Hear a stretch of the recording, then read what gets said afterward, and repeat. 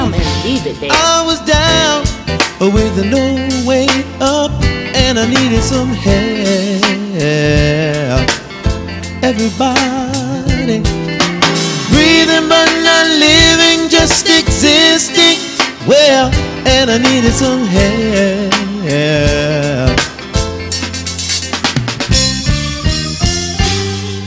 Somebody told me that Jesus will set you free. I tried it for myself, and now I know what he did for me. Greetings and blessings from Jesus Christ, our risen Savior and soon coming King. It is time for the Word of God. I want to thank all of you who are joining us right now, or you're telling someone to join in. We have a word from the Lord today, and I'm excited about the word. I'm exhilarated about the word. I'm filled up with the word. So I need you to grab you a pencil and paper. Remember, when you come to this broadcast, I'm going to be giving you some words. I'm going to give you some scriptures. I'm going to be giving you some direction, some principles. So please, grab something to write with, or write right on your telephone or your Bible, whatever you have. But today we come to give you the Word of God. Okay, let me slow down, because this Word is going to change your life. I always say that because the Word of God has the capability of changing our lives anytime. But hey, I'm glad you joined us today. Let me pray so I can calm down here. Let's pray. Because how many know that you expect God to do something? How many know that a miracle can happen this morning? Are you still getting people on? How many know that God already has a blessing for you? Come on, just raise your hand and say, I, and watch what the Lord does in your life. But go with me to Daniel, the prophet Daniel. Now get your Bibles over to a New Testament prophet, Old Testament prophet named Daniel. And you will go to chapter 6. I'm going to be speaking a verse or a scripture or a Bible story. I hate to call it that, because it's really not just a Bible story. It is a Bible passage filled with the miraculous power of Almighty God to change our lives. But it's Daniel chapter 6. And I'm quite sure many of you have already heard this text, but I'm going to get right into it today. Come on, join me. Daniel chapter 6. And I'm going to be reading from, let's read from the King James right now. Then we'll go into the Amplified Version. Go with me to verse 10. Verse 10 of this powerful text. Now when Daniel knew that the writing was signed, he went into his house, and his windows being open in his chamber toward Jerusalem, he kneeled down upon his knees 3 times a day and prayed and gave thanks before his God as he did aforetime. Then these men assembled and found Daniel praying and making supplication before his God. Then they came near and spake before the king concerning the king's decree. Hast thou not signed a decree that every man that shall ask a petition of any god or man within 30 days, except of thee, O king, shall be cast into the den of lions? The king answered and said, the thing is true, according to the law of the Medes and Persians, which altereth not. Then answered they and said before the king that Daniel, which is of the children of the captivity of Judah, regardeth not thee, O king, nor the decree that thou hast signed, but maketh his petition 3 times a day. Then the king, when he heard these words, was sore displeased with himself, and set his heart on Daniel to deliver him. But he labored till the going down of the sun to deliver him. Then these men assembled unto the king, and said unto the king, O king, that the law of Medes and Persians is that no decree, nor statute, which the king established, may be changed. Then the king commanded, and they brought Daniel and cast him into the den of lions. Let's pray. God, bless this word today. Bless the hearts that are already been prepared for this word. Lord, bring back to my remembrance that which you want to teach. And Lord, right now, allow this to go past that simple fable form and let someone realize we are handling the power, the awesome power in the word of for as long as the Spirit of the Lord will allow. Walk in the light, but be ready to bring the fire. Now understand, because I want you to have some understanding with the title. It's going to get clearer. But walk in the light. Live your life in Christ, but be ready when you need to bring the fire. Let's go. Walk softly, or excuse me, speak softly and carry a big stick is a phrase or an idiom that was made famous by our 26th President of the United States, Theodore Roosevelt. And Teddy Roosevelt used this first when he was vice president in a speech, but then when he became president, it became more popular and it became known with his presidency. You see, it was often called, it had many names, but it was often called the big stick ideology, the big stick diplomacy, or the big stick policy. Speak softly, but carry a big stick. It became known as the core of his foreign policy to keep America safe. What this text actually means, what the phrase actually means when it says speak softly and carry a big stick, means say what you mean you're going to say, but it literally means back it up with some action or a show of strength. Don't just talk about it. Don't just bluff about it. Don't just speak things that you're not going to actually do. Don't just fantasize about it. But when the enemy comes against you or adverse circumstances come against you and you've been doing all the talking about what you're going to do, who you are, what's going to happen, don't just bluff. Teddy Roosevelt said, no, you got to make up in your mind that at that moment you're going to show your strength by pulling out your big stick. Are you with me? He showed several times in his presidency that he was not just playing. One such time was in 1902 when Great Britain and Germany actually formed or they implemented a blockade against Venezuela. And Teddy Roosevelt spoke out against their actions, told them to stop the blockade and take it down. They did not. He did not waste any time. He had already told them that he wasn't going for it. So what he did was called out the then Navy Armada called the Great White Fleet. What he had done was prepare to back up his word by building one of the strongest and deadliest navies for that time we had it. And he sent that Navy ships down there. He sent the warships there. And he was about to use them when they backed off. He backed up what he was talking about. He did not pull them out. They saw he was ready. Like, come on, guys. What I'm trying to show you, what I want to talk about this morning is you need to understand that this big stick theology, this big stick philosophy is all over the Bible. If you were to check the Bible and find out our patriarchs and matriarchs and Christians and believers, who are our forefathers, our grandmothers, our grandfathers, those who won battles, those who got their healing, those who got the supernatural peace of God, those who were attacked and continued to fight through the battle, those who never gave up, those who were in the face of odds that were overwhelming and they decided that my God was still able, those that ran up against giants, those that marched around walls, those that went into a fiery furnace, everybody you see that got a victory, they had this policy. They had been talking about who they were. They had been saying who they were. Are y'all with me? They had been telling everybody who they were. But instead of just talking about it, when it was time, they pulled out their big stick and they had action and they went to fight. I need you to understand that the majority of your Christian life is going to be spent in battles. So while you're sitting around consuming the Word of God and talking about the Word of God and talking about how good God is, that's not going to cut it when it's time to go into a battle. You need to know exactly what you will do.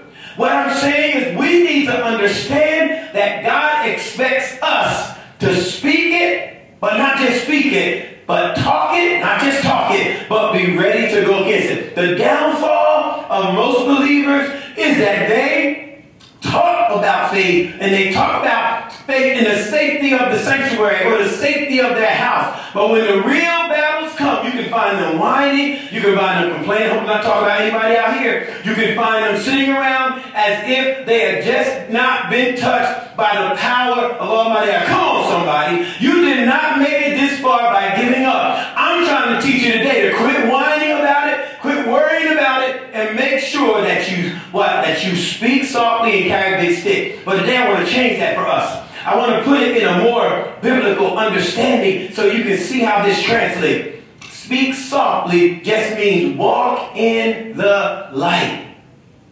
If you say you're a Christian, be a Christian. No, you can't be half a Christian sometimes, half a Christian the other time. If you say you're a Christian, the Bible says walk in the light. When we say walk in the light, we're talking about walk or live out the creeds of your faith. God said without faith it's impossible to please him. Hebrews 11:6. You got to learn how to walk in your faith. Without faith you're going to perish. You got to learn that you can't say this and the enemy not hear you and life not attack you, because you have to learn how to walk in the light. What's the light? The light of God's power, the light of God's word. Come on, it's all over you, wherever you are in your house right now. The light of who God said, that light that's been protecting you. But a lot of Christians don't understand the seriousness of the commitment we have to make to even get a victory in our battles. We got to realize this is serious. God, you know what God said? God expects, listen to me, the average saint doesn't realize this is not just some easy salvation we're walking in. God said there's some power I'm going to give you, but you got to learn that it takes a serious commitment to get victory. All those I was talking to, had serious commitment. Luke chapter 14, verses 26 and 27. Listen to this. When I read this, it is no misprint. Here's what God is saying. You've heard it, but I want to share with you that God was serious about it. He said, if someone will come to me and is not ready to hate his father, his mother, his wife, his children, his sisters, or his brother, or is not really able to hate himself, he cannot be my disciple. Verse 27 says, and whosoever does not pick up your cross. Come on, y'all. Everybody got a cross to bear. We heard that, and it sounds cute. But all of us got some burdens we got to handle. The average person is walking around knowing that they've been through some battles and they're in some battles. And some people are in a battle right now. All of us, God said, I don't need you talking about you love me and shouting all over that you love me and reading my word and praying. But then when it's time for the battle, you're not ready to bring the fire. Here's what God is saying. Speak softly means walk in the light. He said, ready to hate your brothers. Now, let me explain that text so you don't get it twisted. Here's what God is saying, so you don't get mixed up. Here's what God is saying. God is saying, unless you're ready to hate your wife and children, your mother, your father, sister, all he's saying is, don't put anything ahead of me, because I'm trying to save you from making an idol out of people, because people will fail you and we are prone to idolatry. Come on, somebody. He said, when you put something ahead of me, you shouldn't do that, because I'm trying to save your heart from you making idols or practicing idolatry. And he said, the bad thing is, once you put all your faith or your hope or you time in them, they're human like you and they're going to fail you. I got saints running around right now. You're upset because somebody failed you and you made an idol out of them. You remember in 1 Samuel chapter 2 when Eli actually had two wicked sons, Hophni and Phinehas, and it says they were priests in the temple, and Eli, who was a priest of God, knew that his sons were going into the temple, sleeping with the women, taking the meat that was supposed to be sacrificed, the sacred portion, eating the sacred portion and their portion, and they also were robbing people in the temple, and it was known all over. And Eli tried to act like he had no responsibility because he loved to put his son before God. Well, God sent a prophet to Eli in that second chapter and said, Eli, if you keep making, watch this, if you keep making idols out of people, a curse has come over your house, and you did it. Because you put them ahead of me. Here's what the curse was. He said, now, I'm going to tell you right now, your strength is going to be cut off, and nobody in your house is going to live to old age, and your sons are that you have not tried to control them, and you put them ahead of me. And he said they're going to die in the same day. And sure enough, wicked Hophni and Phinehas died in the same day. And when they died, Eli, when the Ark of the Covenant was taken into the temple, he was sitting there on his seat, fell over backwards, and broke his neck. All I'm saying is when you put anything ahead of God, it's going to fail you. Samson loved Delilah more than he loved God. And watch what happened to Samson. He found himself in a bad situation because he placed something ahead of God. And when you do that, you're not ready for the real life battle. So that's walk softly, speak softly just means walk in the light. And carry a big stick. I'm going to say it this way. Bring the fire. When an enemy pushes you, let the fire of your faith answer. When trials come into your life, not tears, not fear, not doubt, let the fire of your devotion answer. Let the fire of your conviction answer. Let the fire of your love for God answer. Let there be a fire in your soul that leaps out and says, I know who I am. I know, hallelujah, somebody. I know whose I am, and I know what my God is able to do. So I'm not going to sit here like I am. I'm trying to wake somebody that's listening to me this morning. Why are you sitting there when the fire of God is on the inside of your breast, the inside of your spirit, and God can save you and bring you out right now? And you know he can do it because he already did it before. All I'm saying to you is don't answer with a whimper. Answer your trials with fire. Look, get that word that's on the inside of you. And now spring into action and do what God said to do. When you get those real battles in life, I'm talking about the things that try to kill you. None of that weakness is going to help you. And as I told you, the majority of life is going to live in battles. You got to understand who God is. Romans 12. Listen to the seriousness of commitment again. Listen to the seriousness of the commitment. Many of us have said these scriptures. I know you listen to me, think you know them. You don't know them if you just sit around and get desensitized by listening to the word of God and still letting the devil zap your strength Sunday after Sunday. Romans 12 and 1. I beseech you, brethren. I'm begging you, by the mercies of God, God's mercy in your life, that you present your body a living sacrifice, holy and acceptable to God, which is your reasonable service, that you may, and be not conformed to this world, but be transformed, that you may know what is the good, acceptable, and perfect will of God. God is saying, for you to be in my will, watch me take sacrifice. Maybe that's why you miss his will and his power, because you won't sacrifice. You just wait and have your relationship of convenience, or you supplement your relationship with God, or you have a relationship with God that's just based on what you can get. What am I talking about? You know what supplements are. The average saint has a supplemental relationship with God. Supplements are vitamins that you take to supplement your food, but you're supposed to make sure you eat food, and the supplement is not to replace food. Here's what you do. You go all week, I don't know if it's a week, 7 days, 6 days, 8 days here and there, and then you spend one day to try to supplement your diet, but the whole time you're eating everything else out in the world. You're eating every other kind of philosophy. You're eating anything the world says, and you wonder why you can't live off those vitamins. Or you just got one of those, surface relationship with God. It's not a deep enough relationship. And the only thing going to keep you when the battle comes, when you get where Daniel is, when you come into your own storms, your own struggles, is how deep is your relationship with God. Can you pull on the strength of God to come down now where you are?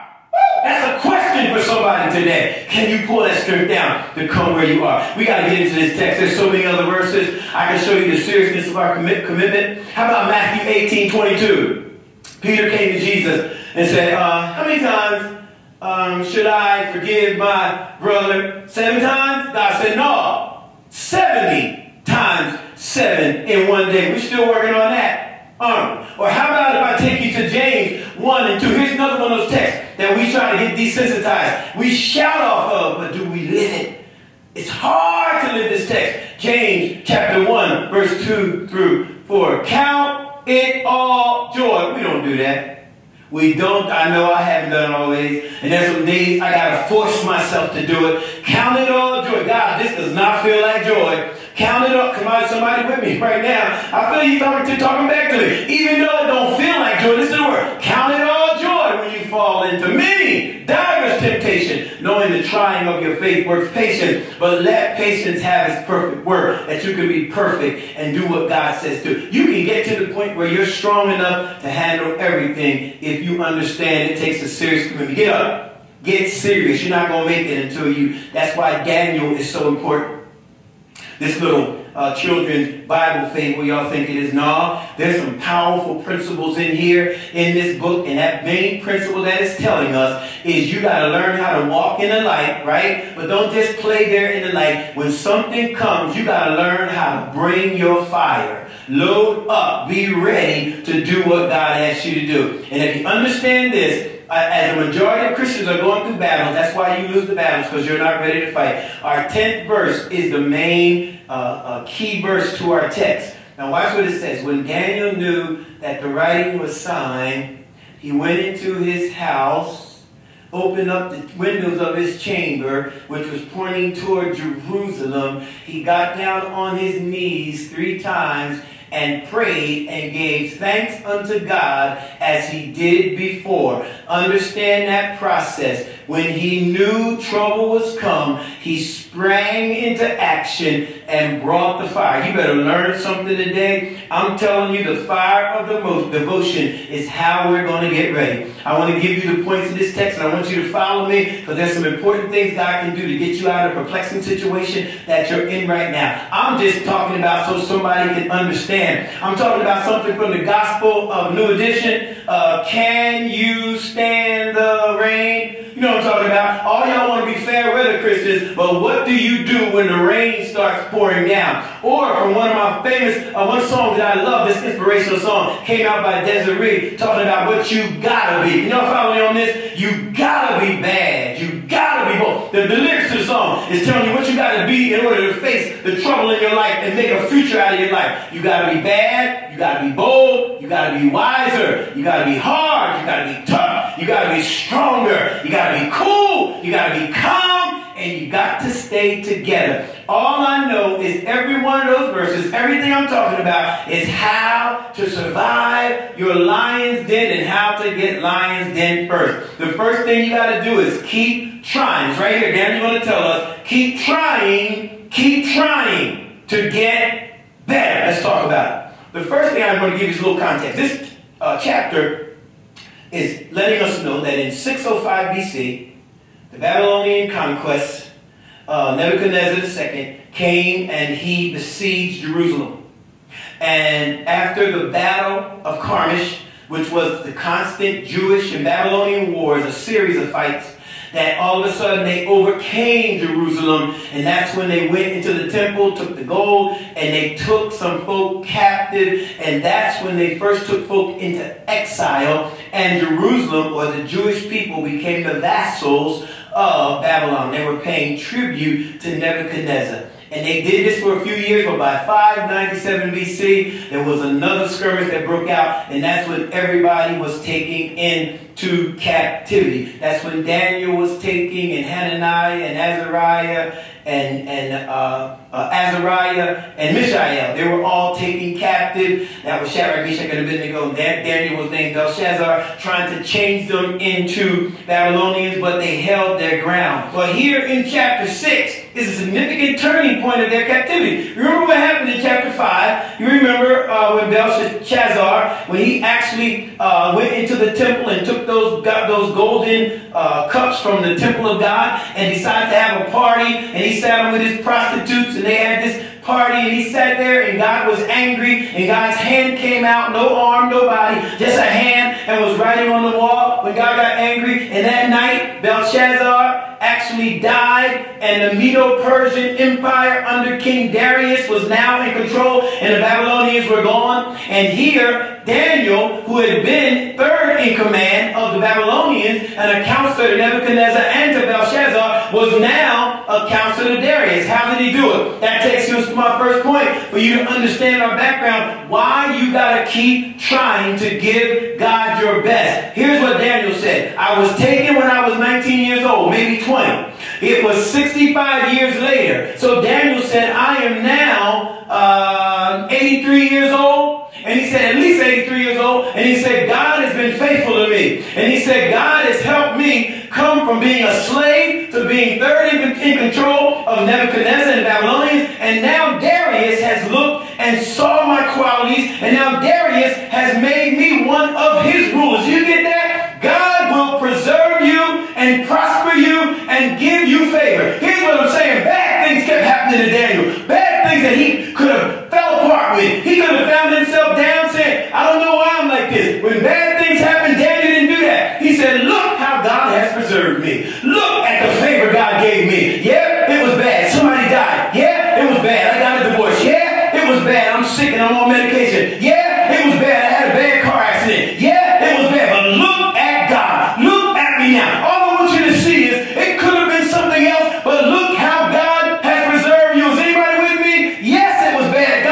God's not trying to hide the bad, but what God is saying, though, even though it was bad, God preserved you and gave you favor. So Daniel in this text was trying to keep on giving God his best. The first three verses tell us why. It said that that Darius, King Darius of the Persians, had put 120 satraps over his princes over all of the region of the kingdom, so that he would not have to worry about the kingdom being taken care of. Then he put 3 counselors over them, or 3 presidents, your text may say. And those 3 presidents that he put over them, Daniel happened to be one of them. And he put them because he found out that there was bribery, and there was thieves in the kingdom. There was most of the men that rose up, the princes and those in control, except for Daniel. They were going around trying to get stuff for themselves. They were stealing from the king. They were taking bribes from the people. And so he had to set these 3 over, because he couldn't watch the whole kingdom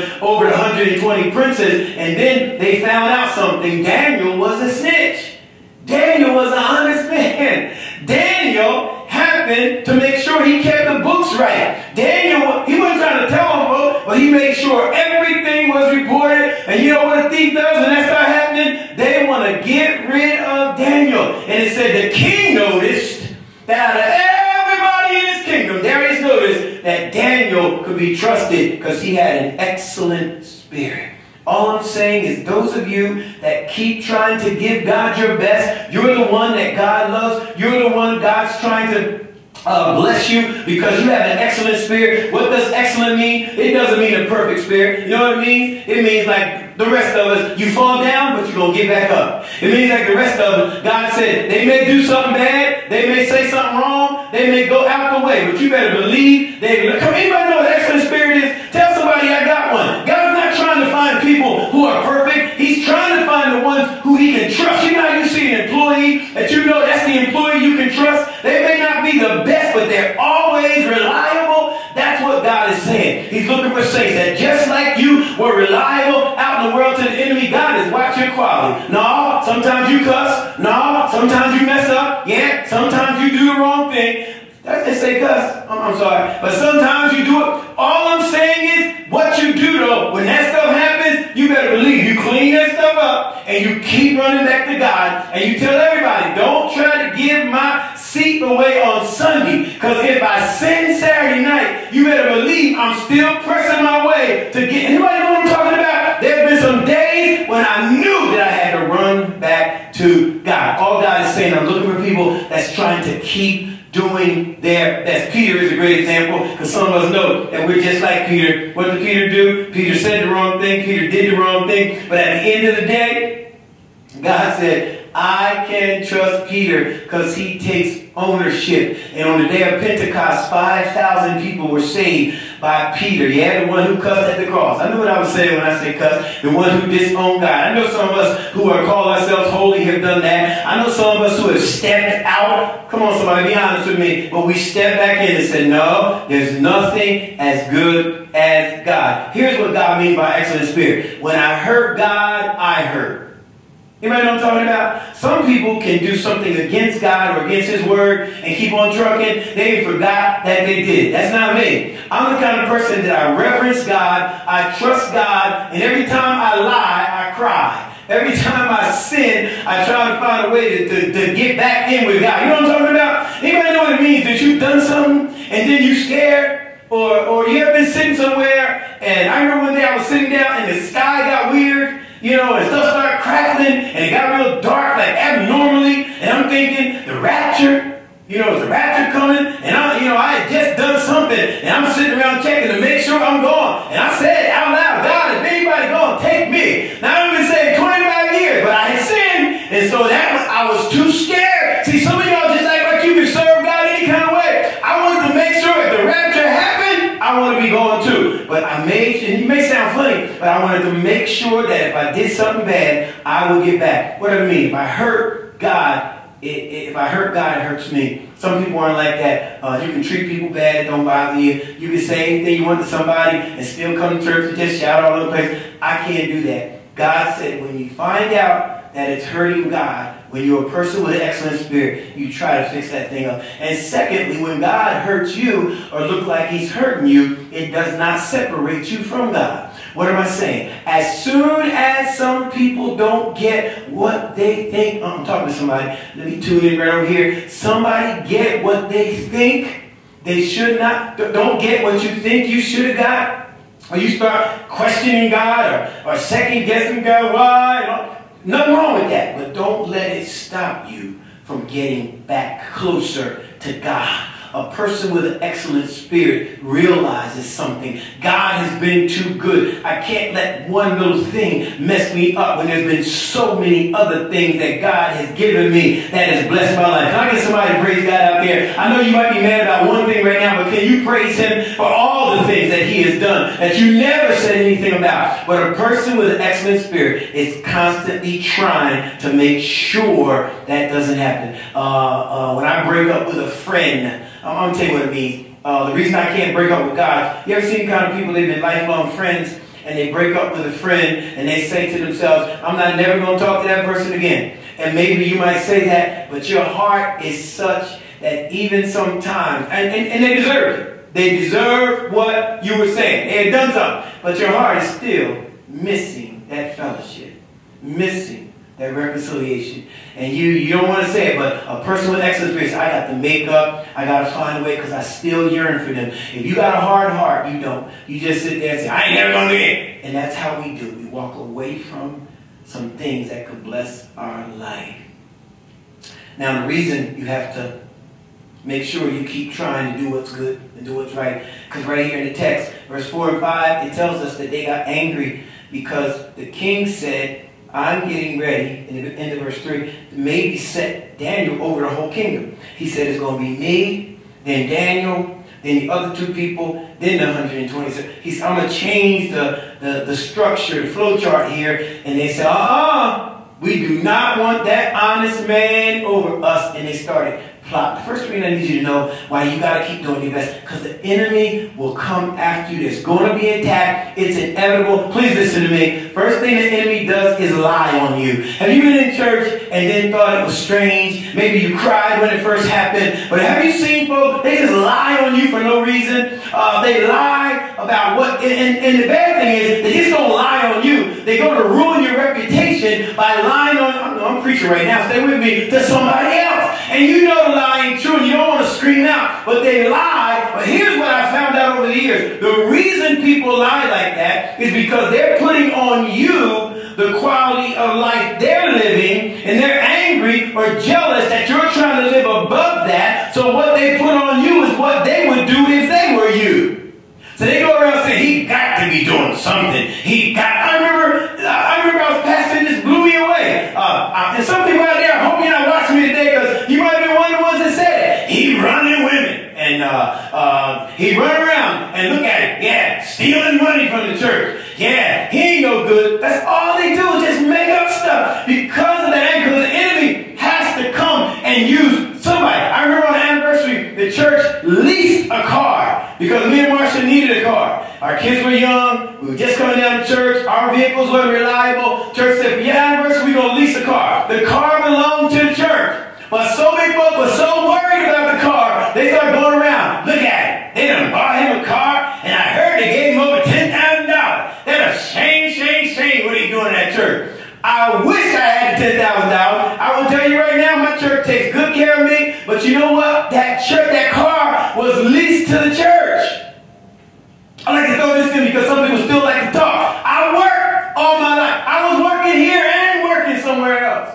I was like Paul Tin Maker, but they don't stop them from lying on you. And here's the bad thing about a lie. It won't come to pass. Not only will they lie on you, it got worse. They couldn't find a fault. Ooh, when they can't find a fault, the devil says, now go do the ultimate. Look at verse 5. When they couldn't find a fault, the devil made them sit around and say, the only place we're going to make a fault is with his God. Watch out. Now the devil's going to try to put something on you that separates you from your testimony. Ooh, stay with me. They're going to say something. They got no evidence, no proof, but they say anything. So what he does is set up something, set a trap to see if you will fall in it.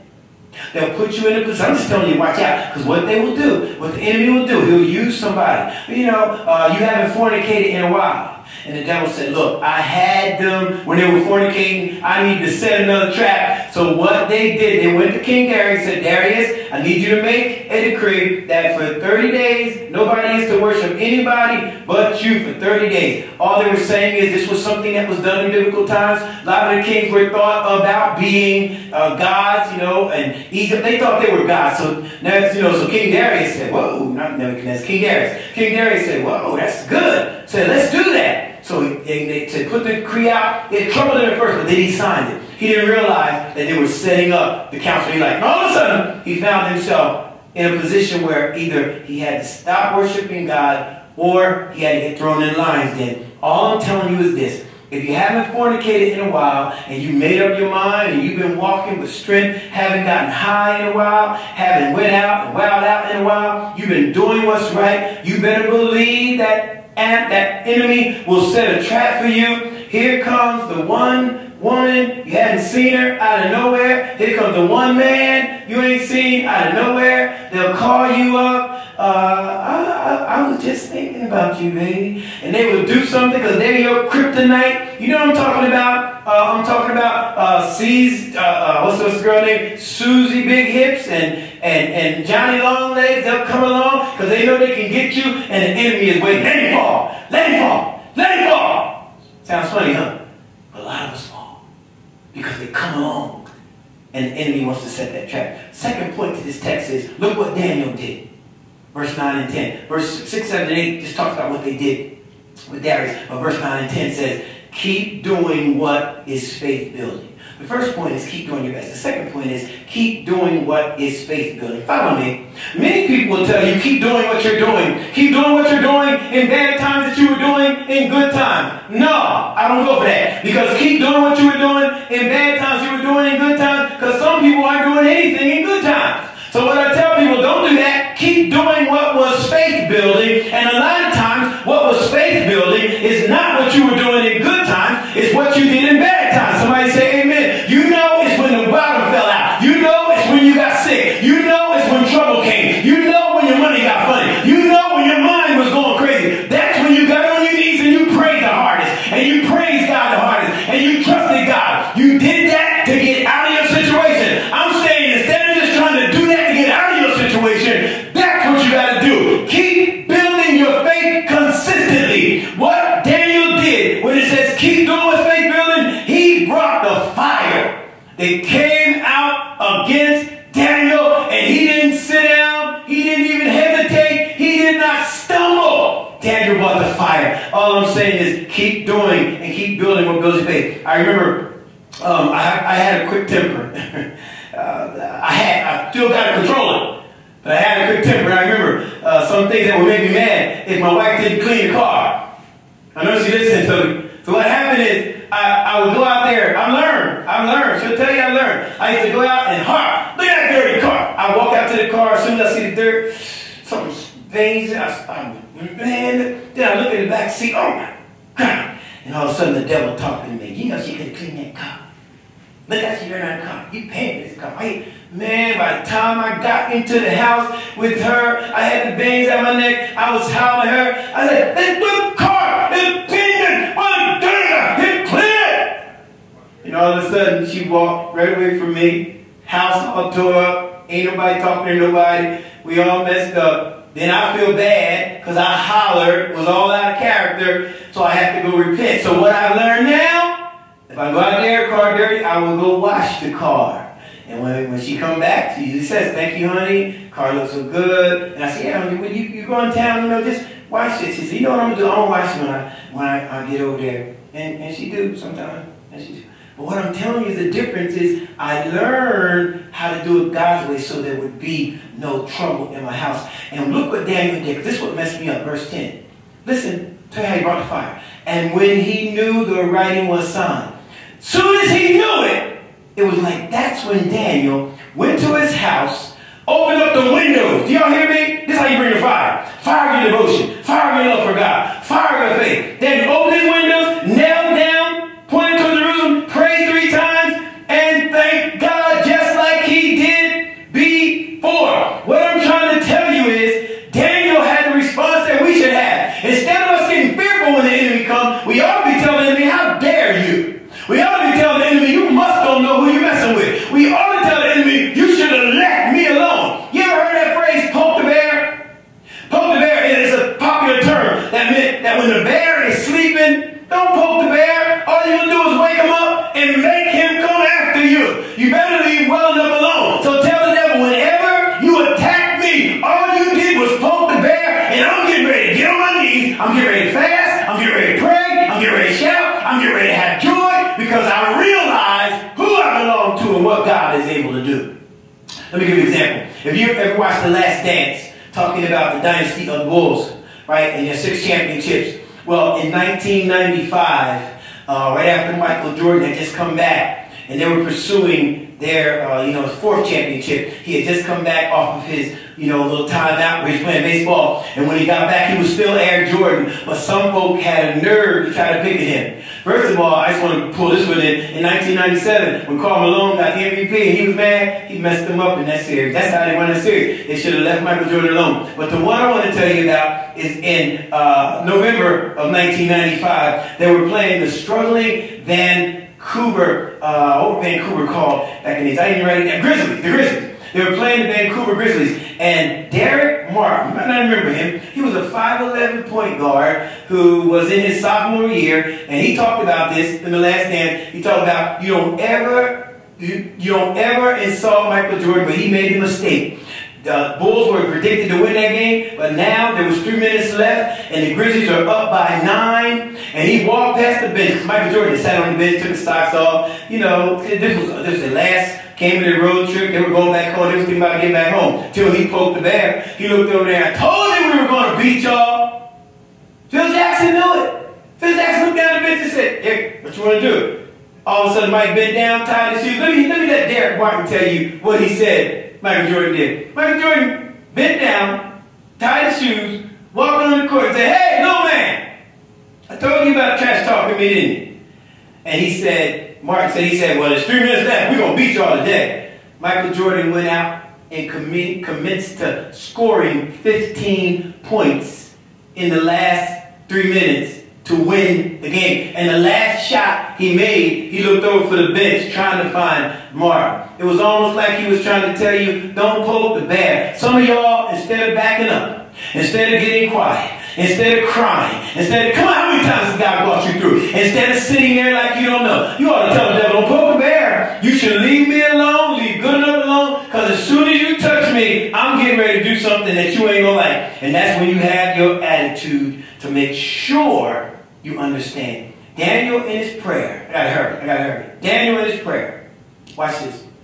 I like Daniel. You can tell his attitude from his prayer, because the prayer said he gave thanks unto God. Wait a minute, that can't be right. I mean, he had been serving God faithfully 65 years, and all of a sudden now he's going to the lion's den. Why wasn't he whining? Why wasn't he crying? Why wasn't he complaining? Because the Bible said he pulled out the weapon of thanksgiving unto God. He was bringing the real fire. You want to know what the greatest weapon is that you can bring? It's a praise of thanksgiving that does not make any sense to the average average mind, but makes sense to you because you realize who it is that you're thinking. It's letting God know, Lord, I'm grateful. If you don't do nothing else, I'm not going to let this period right here mess up me with all the stuff you've done in my life. I'm going to make sure that I remember and give you glory for all the things you already got me out of. I'm trying to help somebody right now. Instead of you sitting there in that down, sour, messed up state, I dare you to rise up and remember what God has already done in your life and tell God, I thank you. Thank you for what? Man, you can't think of enough things to thank God for because he's done too many for your words to even conceive. God has done so much I can't even put into words. The psalmist says that my tongue can't speak enough words. If I spoke thousands of words, it could not be enough words to thank God for what he's done in my life. Some of you can't get your blessing because you don't thank God enough. There was this man sitting at the dinner table, and his pattern was every time his wife would put food on the table, he would grumble about the food, grumble about her cooking, grumble about what she did. But then, when everybody sat down, he would pray and give thanks. Well, his daughter watched this for a while, and she got inquisitive. She said, Dad, does God hear us when we pray? And Dad said, yes. He was all proud that he has got his daughter interested in God. He was singing. He said, well, does God hear us other times, hear all the other stuff we say? He said, yes. And then he started thinking, wow, that's right. I got my daughter thinking about theological things. And all of a sudden his daughter said something that embarrassed and stopped his soul. He said, well, Dad, tell me something. Which one does God believe? Wow. Maybe you blame something on God. It's your fault. God don't know which. You grumbling and then you praise him. Which one true? You grumble, but then you pray. God said, God can't figure out which party. He said, a double-minded man will get nothing. Let's go. Last point. Keep on doing what's best. Keep on doing what's faith building. But finally, keep on believing for a prosperous future, even going into the lion's den. Keep believing for a prosperous future. Look what happened. Lions. I got to put this out first because some of y'all think this was some kind of fable or something. But I need you to understand, I listened to a tape on lions. Here's what lions, they said, just some characteristics of lions. First, lions are the most fierce animal in the jungle. They can grow, the male lion with the big mane can grow up to 400 pounds. He can run 50 miles an hour when chasing his prey. He can tackle a wildebeest. He can tackle any beast in the jungle. His roar is a sound that puts fear in people's hearts because he wants to intimidate you so he can come over and attack you. A lion must eat about 17 pounds of food a day. So most of the time the lion's mind is on food. Lions were prevalent in the deserts around Jerusalem in the deserts biblical time because contrary to belief, lions don't hang in the jungle. They hang in the grassy plains areas. That's where they're there with their pride. And that's where they're taking care of their cubs. That's where the lions live. And so when you ran into a hungry lion, it was almost curtains for anybody. But Daniel still believed he had a future with his lion. Come on, I can't preach this fast enough. Somebody ought to know. Just because the doctor says it's a death wish, don't believe it. God got the power. Just because somebody told you it's not going to work, don't believe it. God still got the power. You got to believe. If nobody else gets delivered, I still got a future. Daniel, I can't believe it. Daniel didn't fight. 83 years old, 84 years old, whatever he was, he dropped down into that lion's den. And the Bible says all those hungry lions, Daniel survived. How did he survive? It's because Daniel, before he got to the lion's den, had already been walking in the light. Daniel, before he got to the lion's den, had some experience and years with God and walked with God for 65 years in a foreign land. He saw many times he was about to die and God delivered him. So the first thing you need to have is a spiritual mindset. An earthly mind will be fearful at this time. An earthly mind will cry at this time. But a spiritual mind will look at God and believe that there's still a window of hope. I'm never hopeless as long as I got God. Somebody hear me? A spiritual mind is a made-up mind that no matter what happens, God is still in control. Daniel, first of all, he had to set his mind to believe. Oh, I'm helping somebody right now. Set your mind. Don't look at what the enemy's saying. Don't look at that other stuff pouring into your mind. Set your mind on deliverance. Next, you got to get a spiritual mean set. I made that word up. Let me tell you what it means. Spiritual mindset is a spiritual mindset. A spiritual mindset is a righteous indignation at the enemy attacking you, your family, or your stock. That's what happened to Jesus when he went to the temple and he threw out the money changers. He was angry. They would have said he was mean. You got to get a mean set at that moment. You got to get so mad. It's almost like, you ever played Dozens? You know what I mean? You got to get just as a defensive of God as you would if somebody talking about your mama. Come on, you got that one there. Your mama, that fighting words right there. Well, as soon as the enemy says, your God ain't it, well, that's when you ought to get mean and start standing. And finally, you got to have a spiritual memory, a spiritual mindset, a spiritual mindset, a spiritual memory. I believe Daniel, in those midnight hours when the lions were sitting there, probably confused themselves because they didn't attack him, but God held him at bay. His mind was thinking, how great is our God? Sing with me, how great. I believe Daniel was singing songs and hymns, and I believe the lions were just sitting there and wonder why couldn't they move. But when God has your preservation, there's nothing the enemy can do about it. Let's close. Next day the king ran out, didn't sleep all night. You got to live so your enemies even worried about you. You know, there's some people out there laugh at you but because you have Jesus. As soon as something happens in your life, you're the first person they run to. And so the king reached the next morning and said, Daniel, did your God save you? And Daniel said, yes, he did. And all of a sudden, he told him how God sent angels. We like that part. I don't want you to get that part. I want you to see what God was aiming at, what Daniel knew. The Bible said, then the king, after throwing in those other folk, the king put out a decree. I want to read this to you. It said, that every nation, I make a decree that every dominion of my kingdom, that men tremble in fear at the God of Daniel.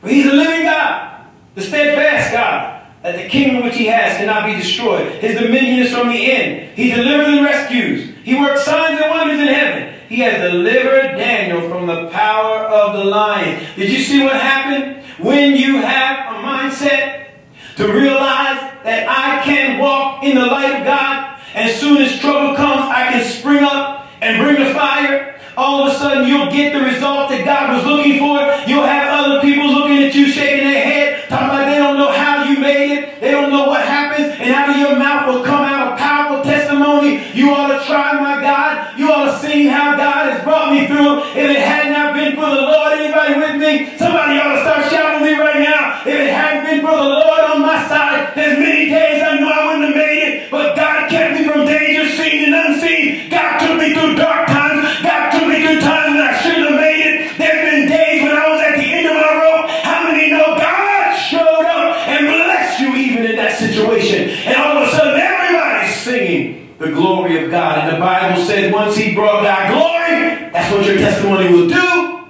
The last verse of our text said, and he prospered under the reign of Darius. Walk in the light. But be ready to bring the fire. Let the devil know I ain't no bum. I'm just going to just sit here and let you just do anything in my life and I'm going to sit back and whine. No, I'm going to bring the fire of my devotion, the fire of my faith, and the fire of my conviction. And there's nothing I can't live through. Live for God. Be real. But be ready to bring your fire. It's Pastor Duncan saying, God bless you. Hope you enjoyed this word. Share it with somebody else out there. Drop us a line if you've been blessed today. God bless you.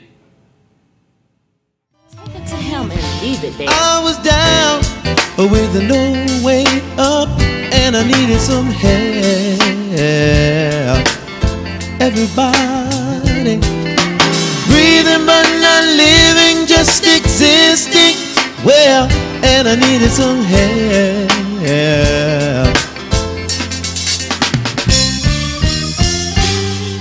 Somebody told me that Jesus will set you free.